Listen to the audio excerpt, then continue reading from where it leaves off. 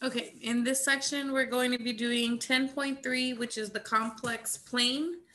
And then we're also going to talk about De Maurier's theorem. Okay, so they're going to kind of correlate what we know about polar coordinates to um, complex numbers or imaginary numbers, right? Complex numbers have imaginary parts and real parts. And then eventually, this is all just building us up until we can eventually start talking about vectors. Okay. So vectors won't happen until 10.4. But for right now, we're just going to kind of connect everything together. So previously, we learned about polar coordinates. They are going to use some things about polar coordinates to describe complex numbers. And then later, they're going to use some of that polar coordinates information and some of the complex information to define vectors. Okay, so it's all kind of related. Okay, it's all connected in a way. And so we're just kind of building upon that. So this section really does stand out on its own because it's a lot different from the polar sections that we've been covering. And it will be different from the vector stuff that we'll be getting to in a little bit in the next like four sections of the class, last four sections of the class. This section is really all by itself. It's the one section that talks about complex numbers. And so I'm going to go ahead and get right into it. So it says a complex number can be written as, Z is the complex number and it's written as X plus YI, where X is the real part and Y is the imaginary coefficient. Okay. And so what we do is we can graph them, but when we graph them, this is considered my real axes and this is considered my imaginary axes. Okay. So the X coordinate represents the real component in that complex number. And then the Y value corresponds to the imaginary component of that complex number. So when it says for you to draw the point corresponding to Z equal to 3 minus 2I, what you're plotting is the point 3 for X and negative 2 for Y. So you're going to go over to the right, positive 3 for X, and then down 2 for Y. And that's where that complex number lies. Okay. Now remember, this axis is different from the normal axes we've been doing. We've been doing just X and Y, and both of those number lines were real number lines. So now when we're talking about this, we're not graphing it on the Cartesian coordinate system. This is a completely different coordinate system, just like the polar coordinate system was different from that rectangular coordinate system. Okay. Cartesian coordinate system is a rectangular coordinate system for only real numbers. This is a rectangular coordinate system, but it's for complex numbers. So it's different than everything we've been doing up to this point.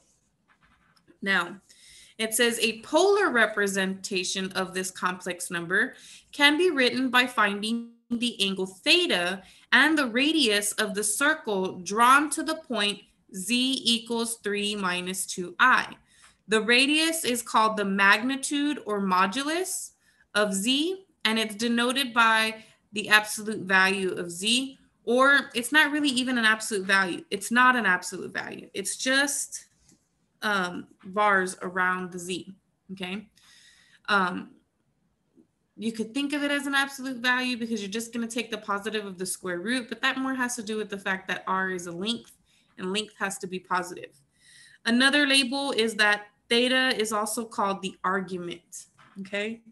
And we know how to calculate R. R is always found by x squared plus y squared, so nothing different there. X is R cosine theta, y is still R sine theta, and then tangent or theta is equal tan inverse of y over x. So none of that has changed. That's all the same information as we had for the polar coordinates. Okay. So then what it says, the definition, and it's just saying that same thing. Now, this can be found by multiplying two conjugates together. So when you have imaginary numbers and you multiply their conjugates together, you do end up with this information. So if one of them was labeled x plus yi, then its conjugate, that little bar on top means conjugate. Then the other one would be x minus yi. And if I were to multiply these out and distribute them and combine the like terms, turn the I squareds into negative ones, combine everything, you end up with this, okay? So it's just pointing it out that if you multiply the z that you were given and its conjugate together, you'll still get this. Or you can just take the x component and square it, the y component and square it, and then add them together. That's easier for me, okay? Now it says to convert a complex number between rectangular form and polar form, you're basically just going to use this bits of information, the same as we had in polar coordinates, okay? And then the number, the z, the complex number will then be written as x plus yi, but x is the same as cosine theta and y is the same as r sine theta. So the only difference is that next to that y, you have an I because it's the imaginary coefficient. And so if you notice, this one has an r, that one has an r. So if you factor out the r, you just have r times cosine theta plus I sine theta, okay? Now, here's an example where they want us to actually take the complex number and instead of writing it in rectangular form, they want us to write it in polar form. And so the first thing you need to do is plot the point in its rectangular form and see what quadrant it's in, because that's going to help you to identify the angle later, okay?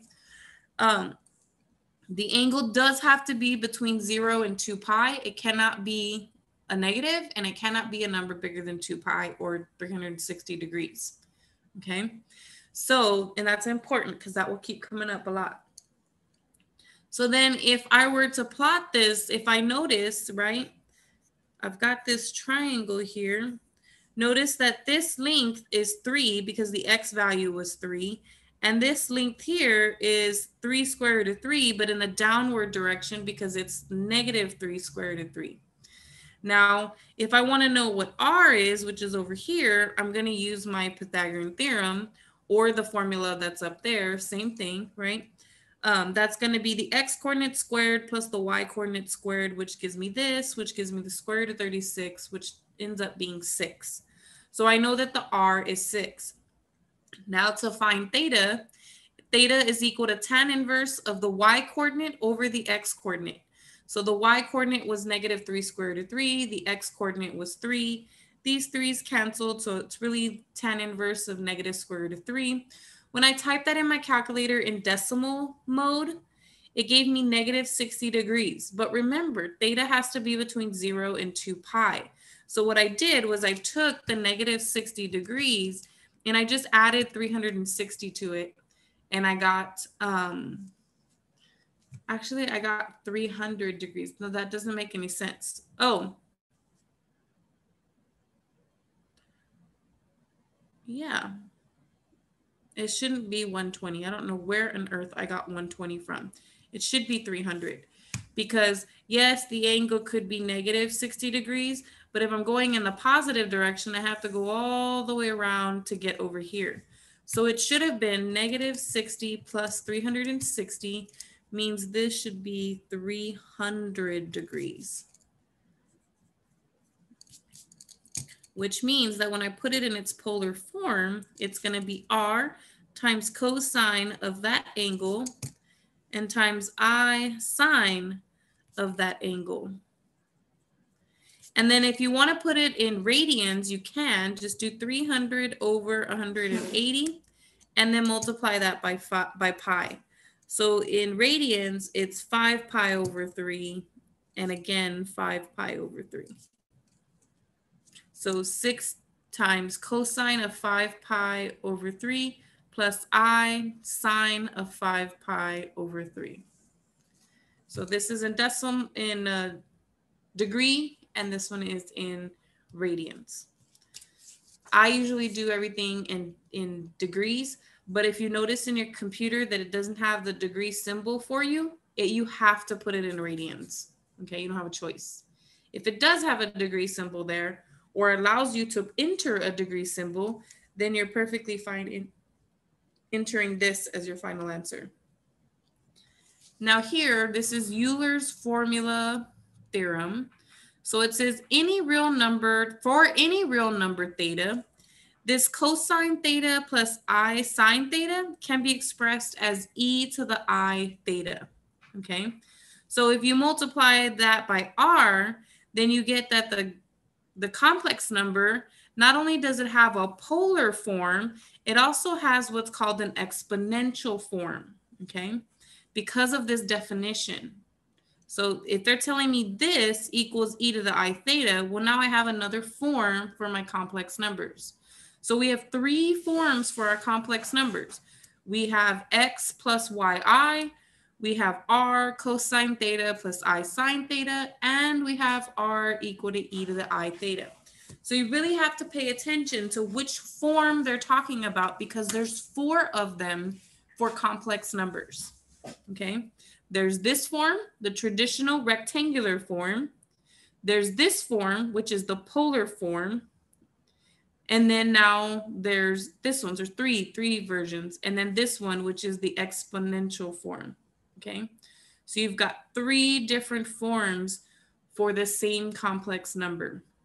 Rectangular form, polar form, exponential form. Now, this one says, knowing this is like part C from part B up there. Knowing this formula, what is the exponential form of the complex number from example 1? So it should be r times e to the I times theta. Now remember, my theta in that problem above was 300 degrees. Or if it's in radians, it's 5 pi over 3. And again, your computer inside MyLabs Plus does want this in radians. So make sure you're using the radian mode. It doesn't allow you to type in a degree, and it doesn't already have a degree symbol in there.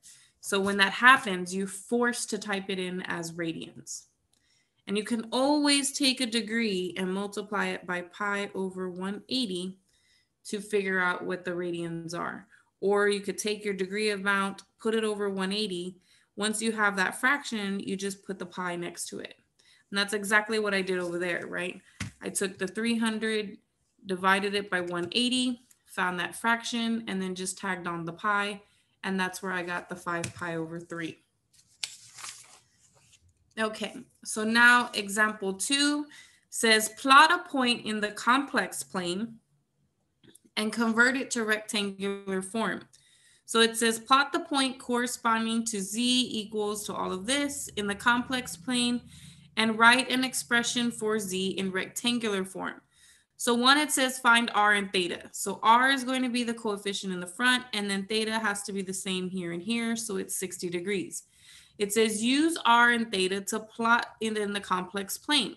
So you can change it. I converted it to rectangular form already, but remember how you plot these things. You go out 3 units, right? And then you rotate however many degrees you're supposed to rotate. And so in this case, I'm rotating 60 degrees. And so I end up at this spot there. Now, right, and my circle would be like this, okay? So that would be my circle with radius 3. Again, I can't draw, but you get the idea. My circle with radius 3, and then I rotate that point around 60 degrees. Now, what I did was I converted it. X equals r cosine theta. I typed that in my calculator. I got 3/2, which is about 1.5. And then I did y equals r sine theta. Typed that in my calculator. I got this, which is about 2.6. So I went over about 1.5 and about up 2.6. And sure enough, I landed in that same spot in the rectangular coordinates. Now, if they want the answer in its rectangular form, it's just z equals x plus yi. So z equals what I found for x plus what I found for yi. Now, another example that they go over, which I didn't have room to put it in here, so I went ahead and wrote it on another page. It says, to take this and convert this exponential form to rectangular form. And so really it's the same thing. You're doing the exact same process. You don't necessarily have to graph it. You don't need to do this part, but you do need to identify the r and the theta and then use those to convert into x and y. So r is always going to be the number in the front and theta is always going to be whatever's up there times the I. Okay, so then r is 2 and theta is pi over 15.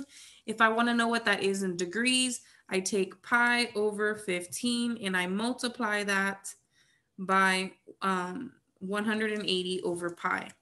And I get that it's 12 degrees. Okay, so then in order for me to find x, I typed in my calculator in degree mode. X equals 2 cosine of 12 degrees, and I got this value. Y equals 2 times sine of 12 degrees. I got this value. And so my complex number is x plus y, I. And this is the rectangular form. Now,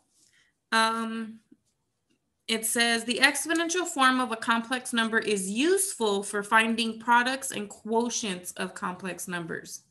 So when you have to like multiply things out, the more of them that you have to multiply out, you notice that there's two terms, right? In the rectangular coordinate situation, there's two terms. And in the polar situation, there's two terms. And so can you imagine having to multiply this, like 2 or 3 of them together? You have to distribute, combine your like terms, distribute in another one, combine the like terms. The more and more of them that are getting multiplied or divided, the more complicated that algebra is going to be. However, the nice thing about exponential form is in exponential form, it's just one term. And monomials are always easy to multiply. You just multiply the coefficients together, and when you have two things with the same base, you just add their exponents together. And notice they both have an I, so if you factor out the I, you get this particular formula.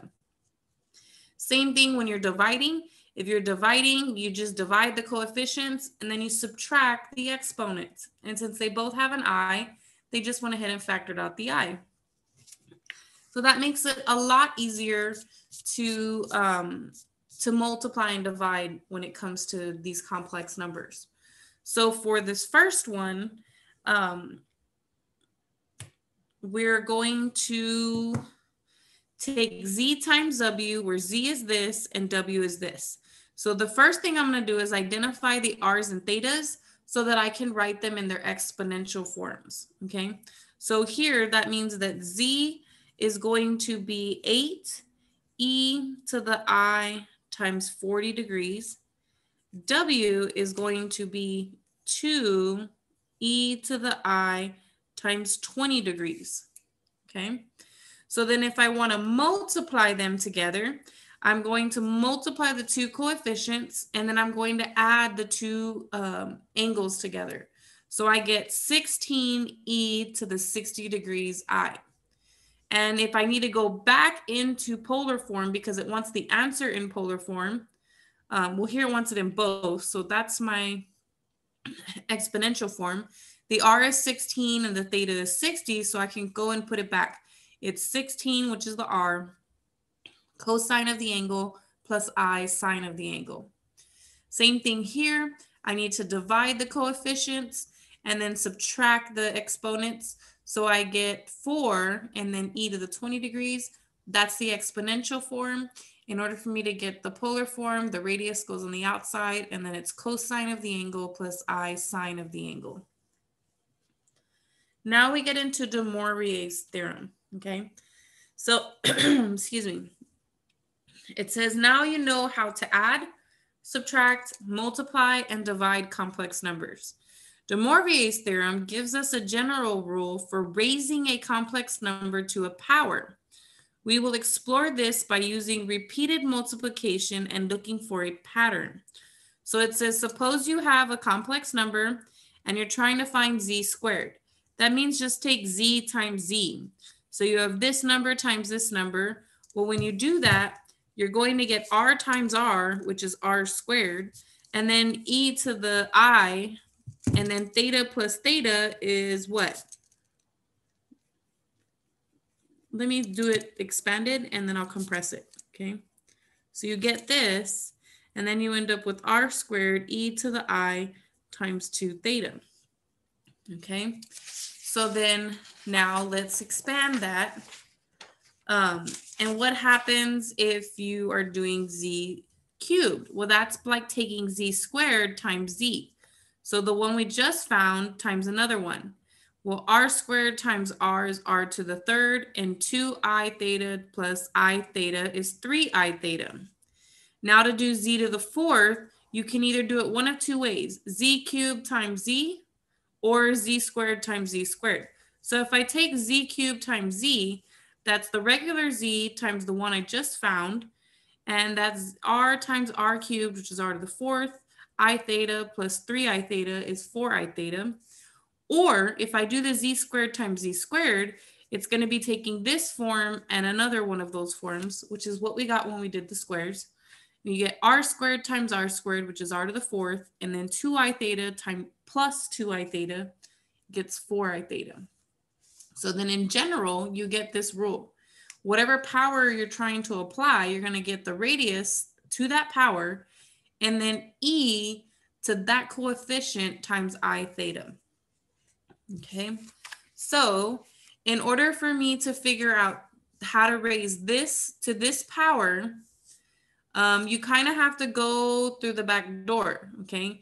So you have to convert this first into its polar coordinates so that you can identify, so you get the rectangular form, rectangular, and you're going to convert it to polar so that once you have the r and the theta, you can convert it to exponential, and then you can apply the De Moivre's theorem.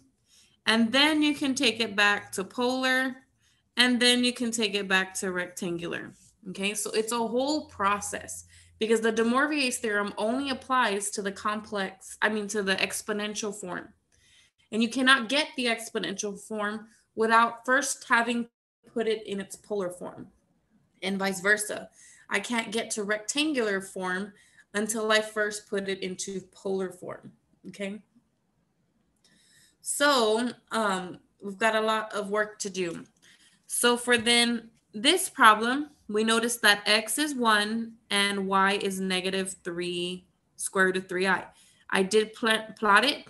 So square root of 3 is like 1 point something or another, -1 point something. So I went ahead and plotted it and noticed that it's in quadrant 4. So when I find my angle, I need to make sure that my angle is in quadrant 4. Okay. Now, which means all of this is wrong because I know it's wrong.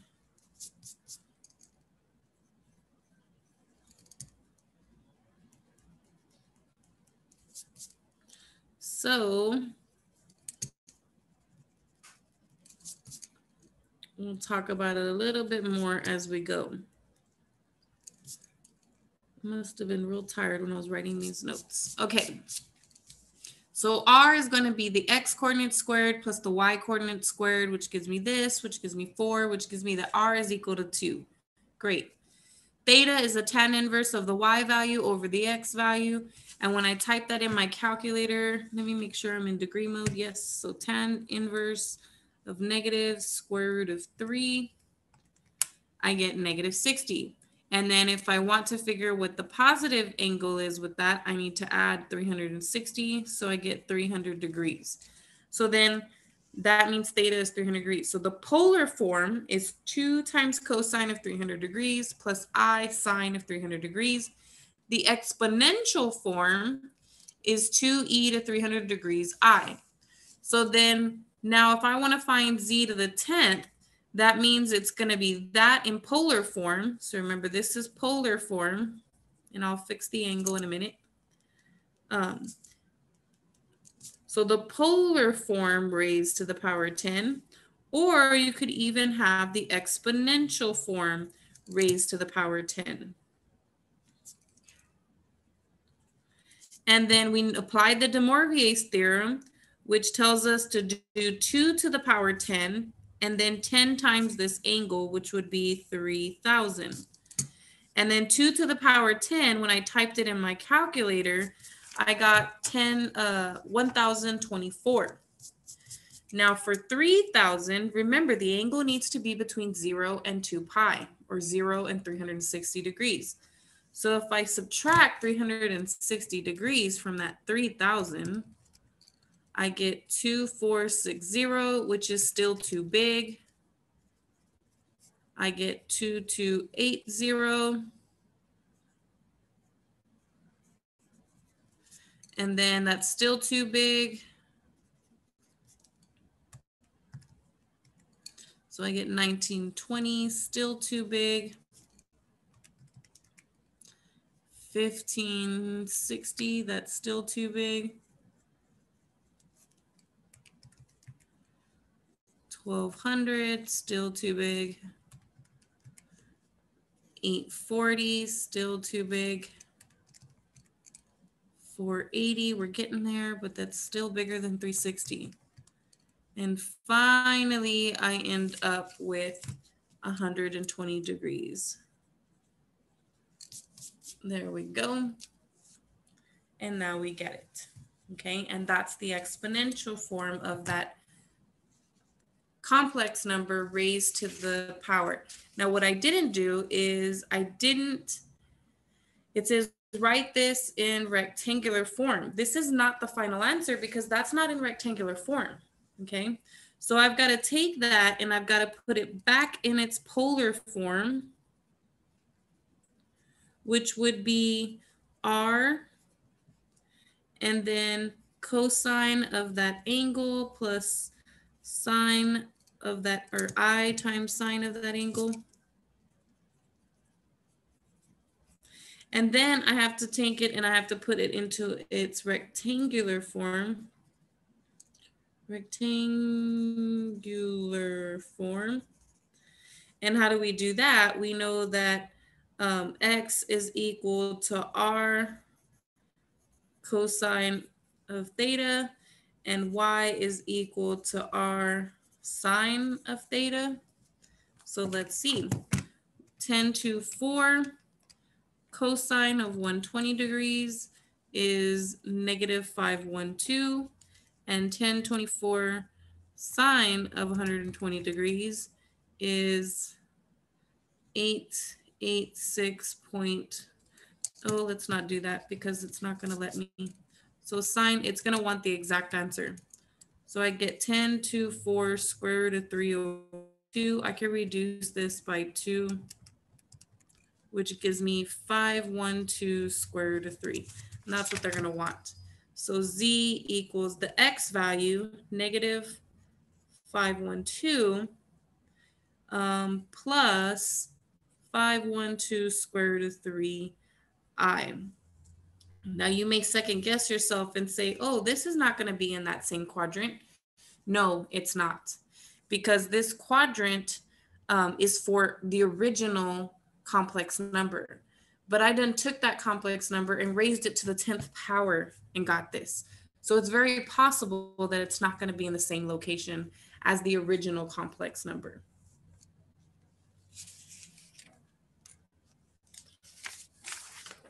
Okay, now we have, it says in the previous courses, when you were asked to solve x squared equal to 4, how many answers were there? When you took the square root, you ended up with plus or minus, right? So you had 2 answers. And that is because there are 2 values of x that when squared, it gives us 4 as a result. To find all the roots of a complex number, the following theorem can be used. And so then what it's doing is it's taking a complex number, and if you're taking the nth root or the third cube root, the square root, the cube root, the fourth root, all of those roots, right? You have to start with the smallest, which is the square. So that's why it says that n, which is the index of the root, okay? N is the index of the root. It's the number that goes here, okay? It has to be either square or cube or fourth root higher than that, okay? So then the root, there's going to be n number of complex roots. So for instance, there's n distinct nth roots. So what I mean by that is if you have the cube root of a number, there's going to be 3 roots. If you have the 4th root of a complex number, there's going to be 4 roots. If you have 7 roots of a complex number, there's going to be 7 roots, okay? So 7 answers. And this is the formula on how to find every single one of those answers. So what you do is you use k equal to 0, 1, 2, 3, 4, all the way up into the index that you were given. So let's say, for instance, I was given the square root.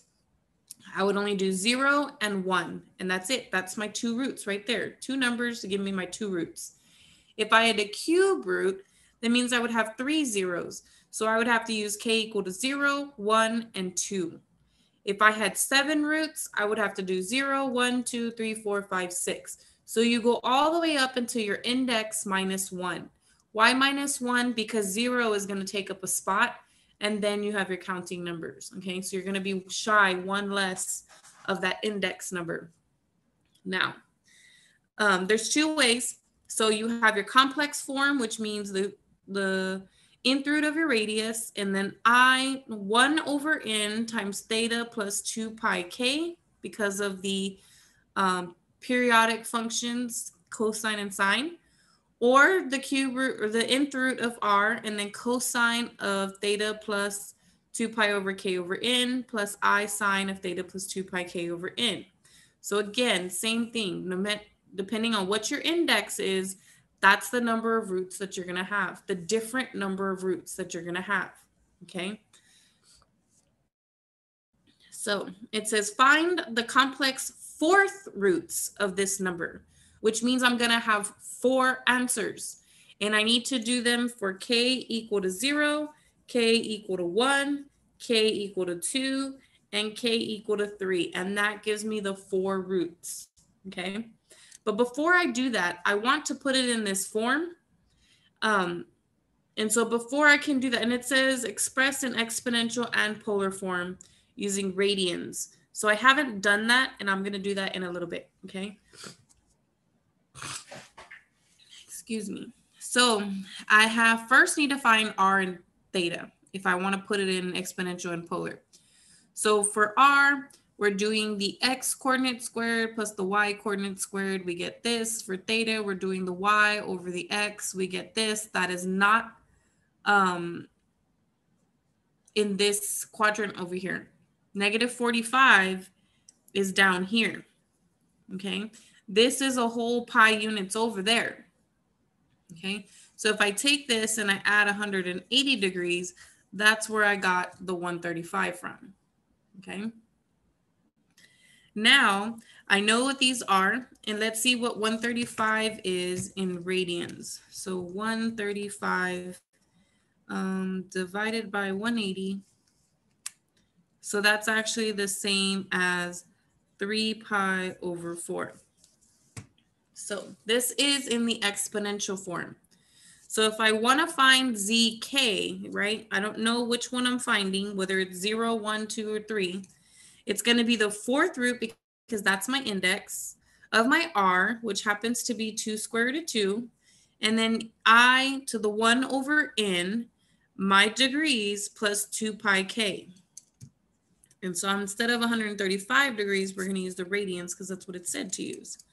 So 3 pi over 4. So for k equal to 0, that means that this is 2 pi times 0, which is 0. So this would just be 3 pi over 4. And so if I simplify that, that's going to be 3 pi over 16. Okay, and this I just left alone because it has that square root inside of it, so don't mess with that number, just leave it like that. If it were a nice number, you might actually try to take the 4th root of it, but you've got a 4th root of a square. If you put this in your calculator, you're going to get a decimal, so don't mess with it.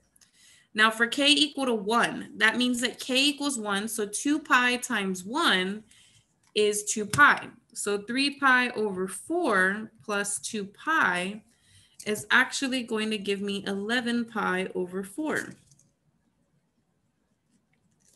So then if I have 1/4 times 11 pi over 4, then that means I'm going to have 11 pi over 16. Now the same thing for k equal to 2. So now you have 2 pi times 2, which is 4 pi. So I'm going to go over there and I'm going to add 4 pi. And so then my radians that I get, these are not degrees, these are radians, is going to be 19 pi over 4. So when I multiply by 1/4, I get 19 pi over 16. And then the last one is if k equal to 3. So that's 2 pi times 3, which is 6 pi. And I get 27 pi over 4. And so if I multiply that by 1/4, I get 27 pi over 16. And so these are all the exponential zeros, okay? Exponential forms. But not only did they want the exponential form using radius, they also wanted the polar form. So remember, the polar form is the radius and then parentheses cosine of that angle plus I sine of that angle. Same thing for the next one. The radius and then cosine of this angle plus I sine of this angle. Next one, radius, cosine of this angle plus I sine of this angle. And then the last one, the radius and then cosine of 27 pi over 16 plus I sine of 27 pi over 16. And now you have all of the answers in the specific forms. If they wanted you to put it into rectangular form, you would have to actually take the tangent of each of these angles to figure out, or actually no, you would have to basically just evaluate this and then distribute the RN, and that's it. But they don't ask you for that because it's going to be a little difficult to distribute in this 4th root of 2 square root of 2, right? So just leave it like that. But that is the end. It is kind of a lot. This is the only section that talks about these complex numbers. So they really threw everything at us in this particular section. So it talked about the 3 different forms: rectangular form, polar form, exponential form, converting between the 3. We talked about how to multiply them together using the exponential form and then converting back into the other 2 forms. And we talked about how to raise it to an exponent. And then now we even talked about how to find roots of complex numbers. And so that's pretty much all we're going to do with this section and all we're going to do with complex numbers for now. Okay. But there will definitely be some problems in homework, of course, some on the review, some on the test, and even some of this stuff on the final exam. So it's, even though it's the only section we have on complex numbers, there's a lot of good information in this section that we will be using.